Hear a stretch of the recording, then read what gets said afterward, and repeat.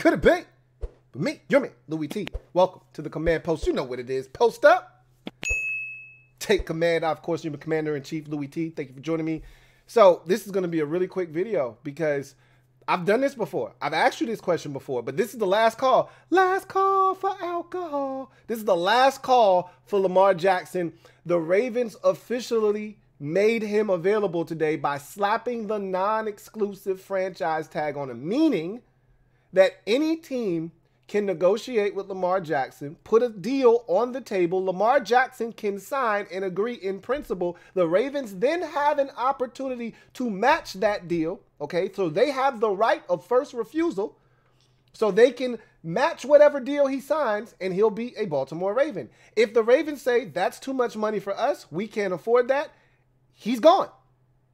Now, here's the thing. If you sign Lamar Jackson to an offer sheet and the Ravens refuse to match it, you have to surrender 2 first-round picks, okay? And you have to pay Lamar Jackson whatever it is, that contract that you put in front of him. But the biggest thing here is that you know the price, what it's going to cost to get him. Now, how much it's going to cost to sign him is totally different than what it's going to cost to pry him away from Baltimore. One of the biggest deterrents with Lamar Jackson is you're trading for a superstar player. There's no equal value when you're trading for a superstar player. Thus, there's going to be a lot of damage, collateral damage, that's done in order to retrieve the player that you're after, i.e. what the Denver Broncos had to give up to get Russell Wilson. Lamar Jackson's way younger, a lot more good football. Prime of his career is in front of him, okay? Totally different set of circumstances, but similar in the sense that you were trading for a superstar quarterback, all right? They gave up a ton to get Russell Wilson, okay? They gave up a ton. You're not going to have to do that for Lamar Jackson. You know what you have to give up. It's just 2 first-round picks. You don't have to give up a second, which the Broncos had to do in that trade with Russell Wilson. You don't have to give up any players, which the Broncos had to do in that trade for Russell Wilson. You don't have to give up any of that stuff. It's just 2 first-round picks. You know exactly what you're giving up.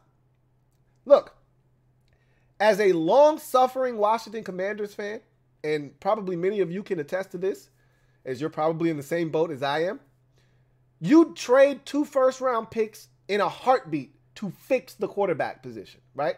I think anybody would say that. Now, for those of you who don't want Lamar Jackson, you're not looking to give up 2 first-round picks. So I'm going to ask the question very simply. Are you interested in Lamar Jackson now that the Ravens have slapped him with the non-exclusive franchise tag?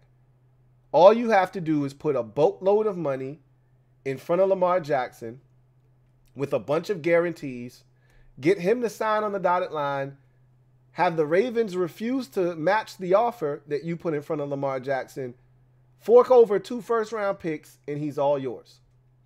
Are you interested?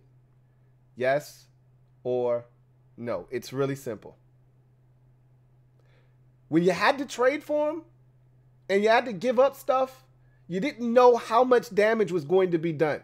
Were you going to have to throw in 2 players? Were you going to have to throw in a second and a fourth along with 2 ones? You didn't know what the situation was going to be. Now you know. It's 2 ones. That's it. Yeah, it's going to cost a pretty penny.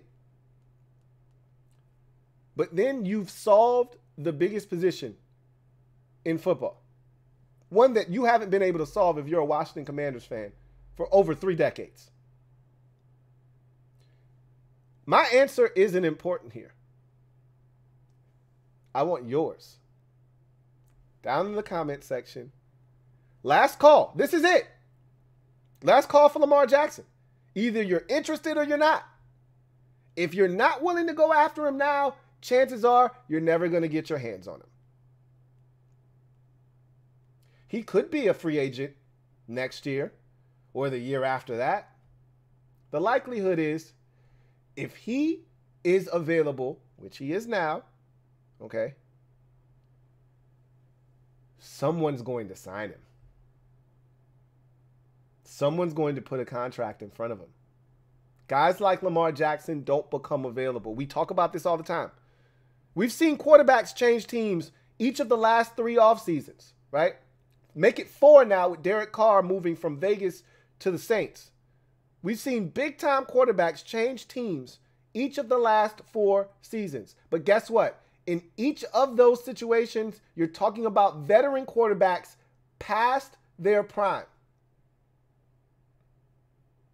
And while you can say, yeah, Brady still won a Super Bowl and he was still playing at a very high level, it wasn't 10 years left to Tom Brady. It wasn't 7 or 8 years left to Tom Brady, back end of his career. Matthew Stafford, same thing. You're past prime Matthew Stafford. His body is breaking down on him. The Rams are finding that out right now. Prime Matthew Stafford is come and gone. Russell Wilson. The Seahawks wanted out of the Russ business 2-3 years ago. And the Broncos may be finding out that prime Russ left the building 3-4 years ago. And you're getting leftovers, sloppy leftovers. And the Saints are getting Derek Carr. And there's still good football. Plenty of good football left in Derek Carr. He's probably the youngest of all the quarterbacks that we've seen change teams the last 3 years. He's the youngest. Lamar's way younger than that. Lamar's got every bit, again, health, assuming health, and we can't do that, but assuming health, there's 8, 9, maybe even 10 years of quality Lamar Jackson football left. And at least 5 as a runner. Bare minimum.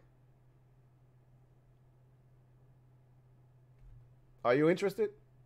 Prime of the career. Leave it down in the comment section. He's available.